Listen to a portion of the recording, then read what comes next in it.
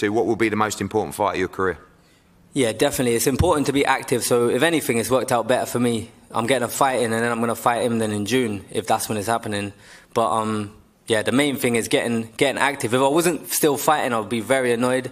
But the fact is I'm still fighting, so thank you to yourself and 258 and everyone involved for making that happen. Well, hopefully come through on Saturday night. I'm sure you will, and then we make the big one in June. We'll look forward to it. A fight that could potentially steal the show is the English title fight between Michael Gomez Jr. and Cain Baker on Saturday night. Both fighters always in all-action fights. Cain, we'll start with you. Welcome.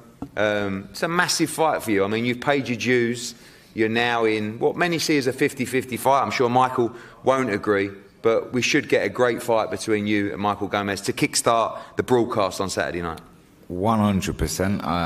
I think our styles are going to gel. Fantastic and crowd-pleasing fight. 100%, non-stop, engines and punching. And that's what we want. I've seen you train harder than you've ever trained for this fight. I've seen you out in Mexico on random sparring trips as well, taking it very seriously now. The career has really evolved from, you know, someone that was slung in the deep end early to a guy that became a little bit of a journeyman, the guy that became a contender, the guy that started potentially winning championships as well. Is it just the experiences of the styles and the nights that you've had that put you in this kind of position now?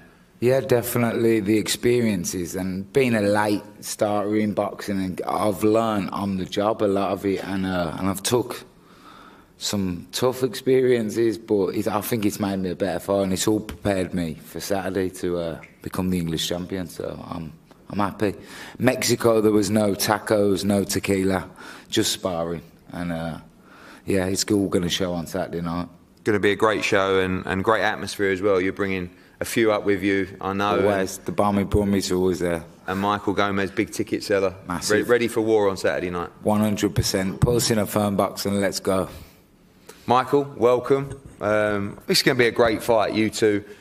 I know you don't see it as a 50-50 fight, but I'm sure you respect Cain. He always brings it every time. Big support from you. English title defence, ready to go in Manchester on Saturday night. Yeah, first of all, shout out to yourself, Matchroom, the zone manager, Kevin, me for putting me on Saturday. Can't wait, mate. No, let's go. Nothing else to say. Crazy fans, ready for the experience? Everybody's ready, mate. From the first bell, it's going off, mate. It's going off. For as long as it lasts, it's going to be fun. This man, don't take a step back, right in front of you.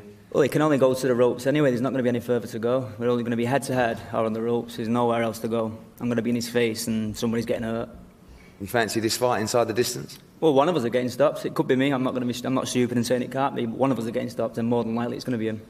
Well, I can't wait to see it. Michael Gomez against Cain Baker for the English title on Saturday night. The first of our World Championship fights on Saturday night is a cracker. A tremendous story. As Will said earlier, Rhiannon Dixon looking to become a world champion from up the road in Warrington. It's a massive step up for her after winning Commonwealth and European championships against Karen Carabajal, who we saw, of course, fight Katie Taylor, give her a great fight, take rounds off her as well at Wembley Arena. And a huge opportunity for both fighters in the lightweight division to capture the WBO world title. Karen, welcome. Kieran here is to translate as well. Welcome back to the UK. Massive opportunity for you to become world champion on Saturday. En primer lugar, Karen, bienvenida de nuevo aquí. Estás aquí de nuevo en estas tierras en Reino Unido. Una oportunidad enorme para convertirte en campeona del mundo el sábado por la noche. Sí, bueno, muchas gracias por la oportunidad. La verdad que estoy muy feliz de esta nueva chance y nada, nos venimos preparando un montón para esta oportunidad, así que estamos listos para la pelea. Yeah, so first and foremost, I want to say thank you for this opportunity to once again have this chance to fight for a world title. And we're completely ready for this opportunity. We've been preparing extremely hard and we're totally ready for this fight on Saturday night. 3 victories since the defeat to Katie Taylor. Must have been an incredible learning experience. A fight that you were competitive in as well. You believe you'll be victorious on Saturday night? Sí, 3 victorias desde la pelea que tuviste con Katie Taylor. Supongo que fue un aprendizaje enorme para ti, pero totalmente preparado para llevarte la victoria el sábado por la noche. Sí, la pelea con Katie Taylor, la verdad que me hizo sentirme con más seguridad, ¿no? Con la oportunidad de poder disputar un título mundial. Es algo nuevo para nosotros, pero estamos contentos, seguros, preparados y bueno, haber salido del país, ¿no? Y enfrentarme a Katy Taylor fue lo que necesitamos para darnos cuenta que estamos en el nivel y con la oportunidad de poder ganar y tener una posibilidad por título en el mundo. Bueno, ahora llegó y estamos muy contentos y preparados, con ganas de que llegue el momento.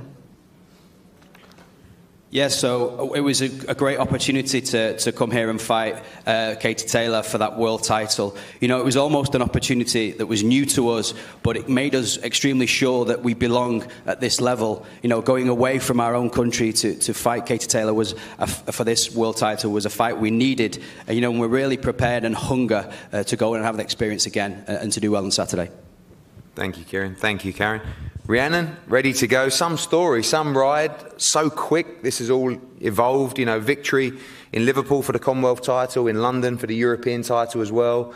The belts become vacant at 135, in the deep end on Saturday night, ready to become world champion. Yeah, I'm really excited for it, and I can't thank you enough. You know, you took a risk on a girl from white collar. I was a pharmacist at the time, and I'm going to repay the favour on Saturday and show you that, you know, I belong at this level. That belief has been important, but something that's really grown in you over the last couple of fights. You've proved that you're at this level, but it is a step beyond that on Saturday night. Good victories for the Commonwealth and European, but this is a true world-level fight on Saturday. Yeah, definitely. I think confidence was a massive thing when me and Anthony got together. He obviously believed in me, and it was just me believing in myself. And you could see from like my walkouts, like I could actually cringe at myself. It's so embarrassing. I'll do it this Saturday as well. But no, I know I'm at this level, and I can't wait to show it and bring the world title back to Warrington. Obviously, becoming a world champion is one thing, but the fights that could present themselves beyond that, life-changing in that respect. Of course, Beatrice Ferreira goes for the world title in a couple of weeks' time. Caroline Dubois looking to fight for the world title.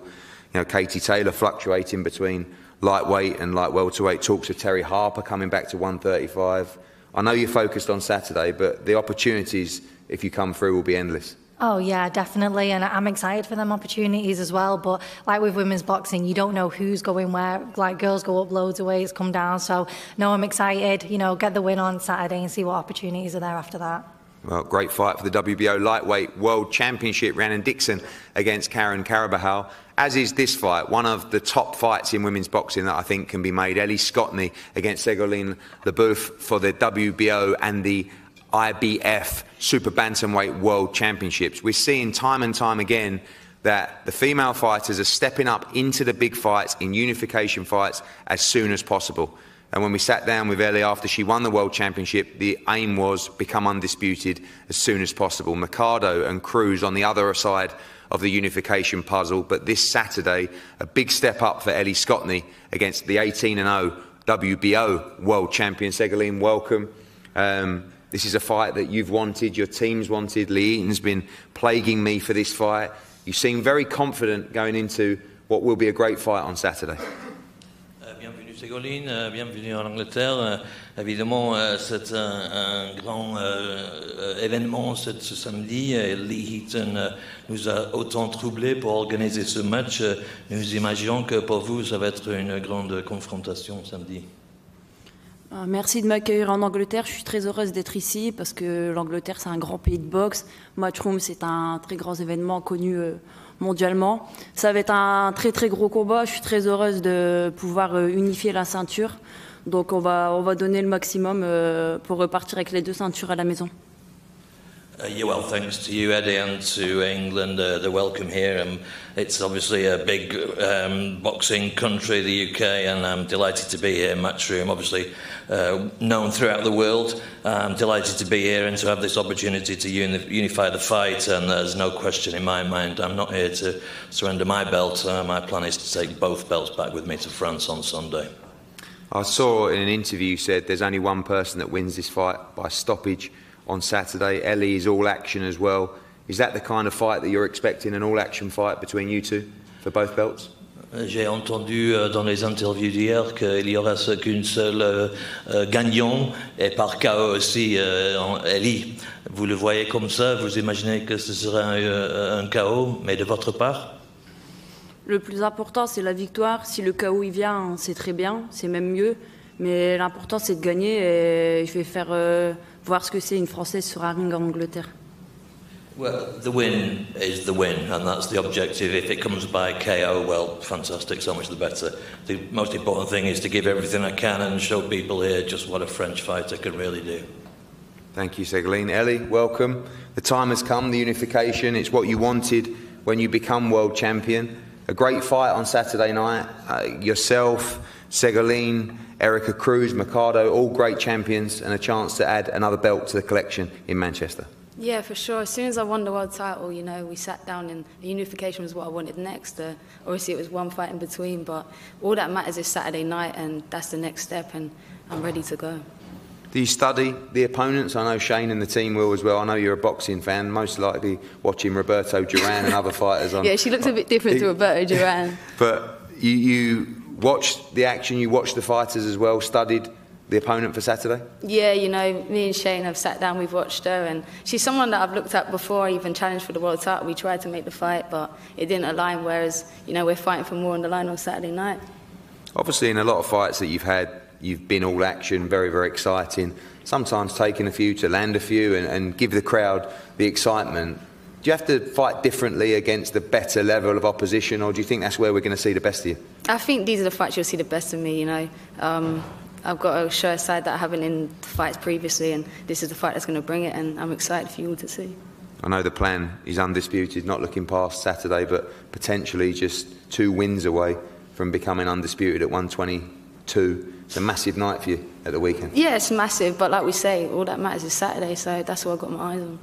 Well, big unification, IBF, WBO, World Super Bantamweight Championships between Eddie Scotney and Segaline LeBoeuf. A great fight as our co-main event in Manchester. When we talk about great fights, this is a great fight. I don't know how you can pick a winner in this fight. And the game and the sport would be such a better place if fights like this just happened all the time. 2 guys that are right in line to challenge for the World Championship, 2 Brits who are just prepared to gamble on Saturday night to get that shot at the world title and to give us a great fight in Manchester. Zelfa Barrett, who came so close to winning the World Championship against Rakimov in Abu Dhabi, gets a chance to headline in Manchester Arena. And the man to my right, they wrote him off after the Kiko Martinez fight. Talk about a second wind. Devastating performance against Mick Conlan out in Belfast to win as he looks to challenge for the Super Featherweight World Championship as well. Zelfa, we'll start with you. This is what you wanted for a long time, headlining in the arena. You've been to this place many, many times. Going to be a special walk on Saturday, and a lot of people very, very excited about this fight. Yeah, man, you know, it's a dream come true. You know, thank you to yourself and the team. But yeah, I've been running past this arena. I've been here when Kuala boxed Dallas Perez twice. Linares, Scott Quigg beat Kiko. You know, I've been around there, watched Hearn. So, you know, it's just like a little achievement for myself to, you know, headline. Obviously, both of you are sitting right there for a shot at the world title, but the winner of this fight, no doubt, should go on and challenge for the world title as well. Is that the reason that you wanted to take this fight? Obviously, the opportunity to fight in Manchester, but you just believe you'd got too much for Jordan GIll? I believe, you know, he's a good fighter, he's got a good team around him, but I just believe I'm better than him in every single way, shape and form. That's just my opinion, that's what I believe. You know, he said he's going to knock me out, you know, crazy, but yeah, man, we'll see. Obviously, we know you can punch, and he showed up in Belfast that he's punching harder at 126. Could be tactical. We know you're slick as well. Both of you can box and punch. You expect an exciting fight, one that potentially doesn't last the 12 rounds? I'm expecting a great fight. He's a good fighter. He's got a new team around him, so you know he's got a few tricks up his sleeve. So I can just see what he comes out and brings. And then I will adapt from that. But yeah, man, I'm expecting a good fight, but there's only one winner, and that's me. Believe in your power? Believe you have the power to hurt him? Yeah, of course, no doubt. My left hook's crazy, man. Jeez, it's crazy, but you know, we're not relying on that. We're relying on hard work, dedication. But yeah, man, I've got the power to destroy him, but he's a good fighter. I'm not going to take that away from him, and I believe that, you know, he's going to be calculated. And, you know, but one winner is me. For both of you, the aim is just one thing, to fight for and win a world title. Defeat puts you both a long way back. It's must win. A long way, you know, that don't even cross my mind. I just think about what I'm going to eat after the fight when I won. Jordan, welcome. I kind of said earlier in an interview that you kind of just rolling the dice, and you're free rolling at this point. I'm not sure whether you feel the same way, but a lot of people wrote you off after the Kiko Martinez fight. You stepped up. I remember Tony Bellew came up to me in Belfast and honestly said, "What do you think?" I said, "I think, Mick Conlan's a big favourite here." He said, "No, Jordan's going to do it." And how right he was. You were devastating in Belfast. And you see the media appearances, the interviews, your confidence seems to be on another level right now. You look super chilled, ready for a big night in Manchester on Saturday. The biggest of your career so far. Yeah, it is the biggest of my career so far. I am super chilled. We're having a good time. We had a good time in Belfast. We're having a good time in Manchester. Yeah, it's a good city. I'm just looking forward to fighting and rolling the dice again. I went to Belfast to box Conlan, coming to Manchester to box Zelfa. So long may it continue. I'm just enjoying myself and having a good time. Where has that confidence come from? You seem really calm in Belfast as well. When you walked out, I couldn't make out if you were super confident or just there for the last fight of your career. It was the first. And again, here you just seem to have a real calmness about you going into this fight. Yeah, I feel very calm. Everything in my life is good now. I've got a good team behind me. I feel happy. I feel settled. 130 is making me live a normal life. I don't have to weigh everything that I'm eating for even in and out of camp. It's fantastic. So yeah, I'm just happy. I'm in a good place and ready to fight. It's going to be a great fight. Everybody trying to break down this fight, but nobody really sure which way it goes. Both of you guys know your boxing. An interesting fight. Both of you can punch. Both of you can box. What are you expecting there on Saturday night? I'm a non-puncher already. I think it's going to be a great fight. It depends. There's a lot of variables. Zelfa's very versatile. He does a lot of things well. He's got a lot of strings to his bow. He's a good mover. He can punch. He's good on the counter. He's very fast. So I just can't see a way that this fight isn't going to be exciting. And that, as a boxing fan and a boxer myself, it just makes me excited for it. So I think there's going to be a bit of everything in this fight. There's going to be moments where it's cagey, moments where we're boxing, moments when he's pressuring, when I'm pressuring. So yeah, it's exciting. I think there's going to be blood and guts, and I'm here for it. Both of you guys back your power as well. I know that Barry was saying, when I saw him in the change room after the Conlan fight, he was talking about how hard you're punching right now. You've always been able to punch at 26, but it seems like there's real word around the gym. I don't know if it's something in the gym with Lee Wood, when he joined, sort of becoming a big puncher. We've seen AJ back to his striking best as well. But, a lot of noise about the power that you're bringing into this fight as well. Imagine how much power I'd have if I got Barry to dress up as Spider-Man. I think we missed a trick there. Bad form him not doing it, to be honest with you. Yeah, I feel like I'm punching hard. I feel strong at the weight. I'm developing. I think, I turned pro so young. I had my debut 7 days after my 18th birthday. And I feel like I'm a late developer. So now you're seeing the best of me. You're seeing the true Jordan GIll. I'm not restricted on my weight. I feel solid. So, yeah, I'm punching hard. And finally, the same question that I said to Zelfa, really. Just one aim, fight for a world championship, become world champion. Saturday's the focus, but must win. Must win. Yeah, for sure. If the winner wants to fight, if either of us want to fight for a world title, we've got to win this fight, and that's why it's so exciting, because there's a lot on the line. It's a fight that everyone's looking forward to, because two Brits above British title level, above European title level, makes it exciting. There's a lot on the line for us both, and this is when the fight was put to me, I said yes straight away, not because I dislike Zelfa.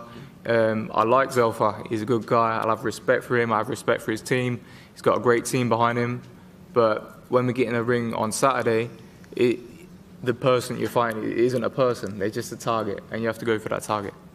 Well, tremendous domestic fight on Saturday. We say domestic, it really is a world-level 130-pound fight. Jordan GIll against Zelfa Barrett will headline for a shot at the world title, Manchester Arena, live and exclusive on DAZN around the world. We have a great fight card for you, of course. As we said before, the unification matchup, Ellie Scotney against LeBoeuf. Rhiannon Dixon goes for the world title against Karen Carabajal, opening the broadcast as well. A banger with Gomez against Kane Baker. Steve Clark and Jack Turner representing Liverpool. Jordan Flynn here after his disappointment, ready and getting ready for the fight, of course, with Cameron Vong. Jimmy Sains looking to go 4-0. William Croller in his hometown. And Brandon Scott, a.k.a. Spider-Man, is back. Don't miss all the action live from Manchester on Saturday night. We're going to face off the fighters now. Thank you. It's interesting, Darren, when you look at the dynamics.